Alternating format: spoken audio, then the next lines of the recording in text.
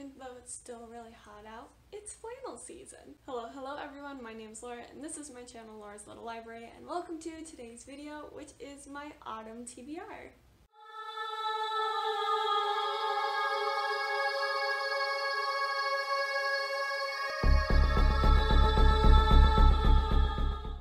So I have been setting monthly TBRs for myself all year long, but I've also been setting seasonal TBRs, and the reason I'm doing this is because seasonal TBRs are what I think I'm going to continue to do next year versus monthly TBRs. I probably won't.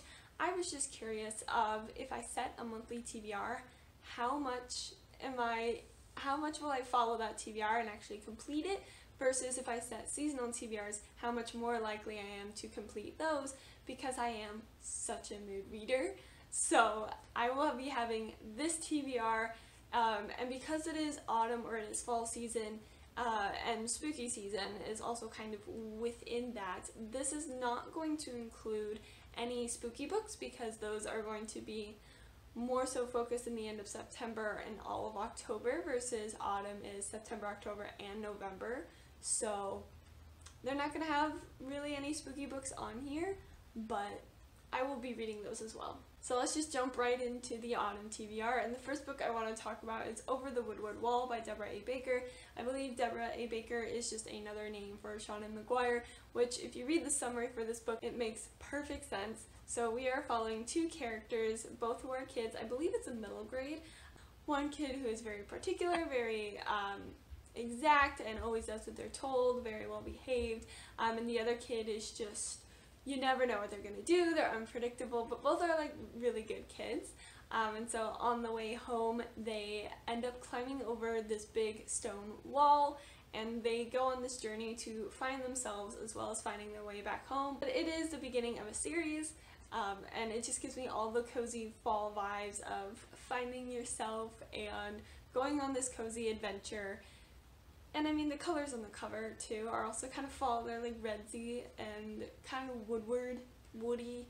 That always makes me think of fall and autumn. So that's the first book I'll want to read. The second book will be Uprooted by Naomi Novik. I really loved reading some of Naomi Novik's dark academia, but Uprooted also gives me very fall comfort vibes. It follows this town or this city who has this woods around it, and they have this wizard who protects them, and they call him the dragon, but he protects them at a very steep price. He always comes to the village and takes one of the girls from the village, and so this year everyone believes it's going to be like this one specific person who's very brave, very kind and smart, and they don't want him to take her, and apparently something goes awry, and I think our main character is taken instead, and of course things aren't always what they seem. So I'm very excited for that one. Kind of gives me a little bit of vibes of a couple other books that I've read, and so I'm really excited to get to it. Obviously I'm excited to get to all these. I'm just going to say it over and over again. Just be warned.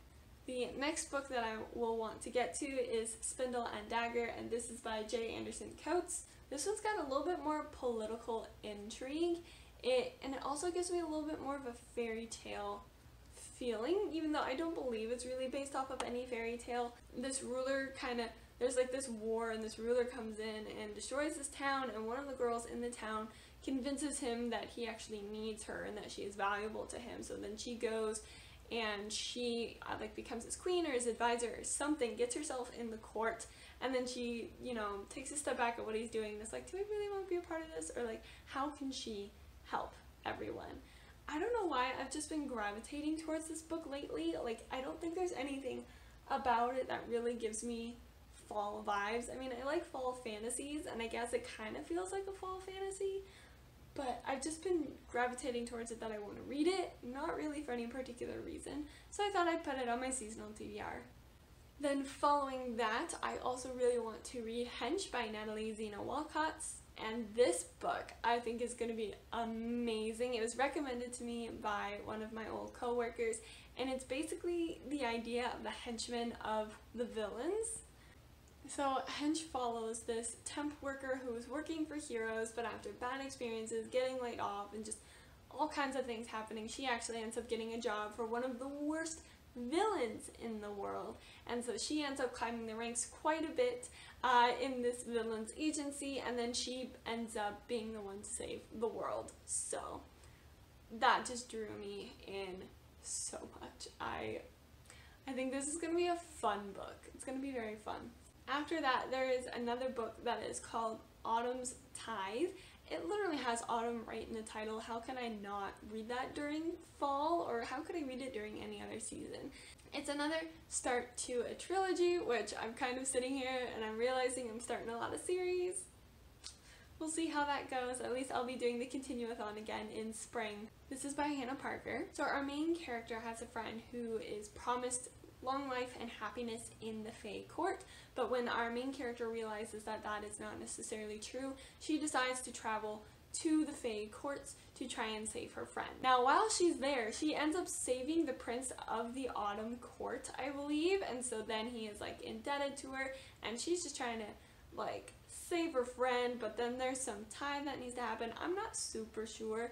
I don't pay very much attention to synopsises, especially once it like mentions Fae, so it seems like a very autumnal fantasy just because I think it's gonna have autumn vibes if it's going to be part of the autumn court. I'm really hoping that it just kind of sets the mood a little bit, just because we're so used to doing like sun court, moon court, civil court, you know, all these like astrological things. So for it to be the autumn court, I'm intrigued. I'm very intrigued and here for it.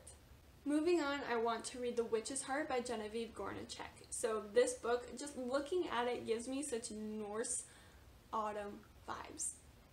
Basically, you have this witch who falls in love with Loki from Norse mythology. And so basically what happens is that she's about to get burned at the stake because of Odin, because she won't show him the future or tell him about the future. She ends up getting saved by Loki, they fall in love, they have 3 kids, she's got this wonderful family life, and then she goes ahead and sees the future again, and she realizes she needs to make a choice between her beloved family or remaking the future. So that sounds super intriguing. I love books based on mythology. I haven't read a lot of Norse mythology based books, so I'm really excited about that. It's witchy, so it's kind of witchy, like I'm not including it in my spooky season read just because it feels cozier rather than spookier. So that's why it's on this list. The last book on my autumn TBR is going to be Nettle and Bone. This is by T. Kingfisher. I don't believe I've read anything by T. Kingfisher before, but I know that they are a very popular author and a lot of people love a lot of their fantasy works. So I thought I'd give them a try, and this book really caught my eye. It is a recent release of this year. So this book seems very autumnal to me because it is a fairy tale style journey. It kind of reminds me of Ella Enchanted just a little bit, and I really enjoy reading those kinds of things in the fall. So Nettle and Bone follows our main character who believes that the prince is like very abusive and he's not very good towards his kingdom. She visits this witch who gives her the tools to kill the prince if she does like these 3 impossible things. So she's joined by like fairy godmothers and other various creatures to go on this journey to complete these impossible things to kill the abusive prince. It sounds so good. I'm so excited. And I've heard some pretty good reviews of it so far. Like, I think people are really enjoying it, so I cannot wait to get my hands on a copy and read it this autumn. Alright, thank you all so much for watching this video. If you liked it, feel free to give it a thumbs up. Comment down below some of the books that you want to read during this fall-autumn season. And if you have any recommendations for me to read this coming season. I also have bookish social media links down below. You can follow me there and get updates on if I actually complete this TBR. But until I see you all in the next video, I wish you happy reading.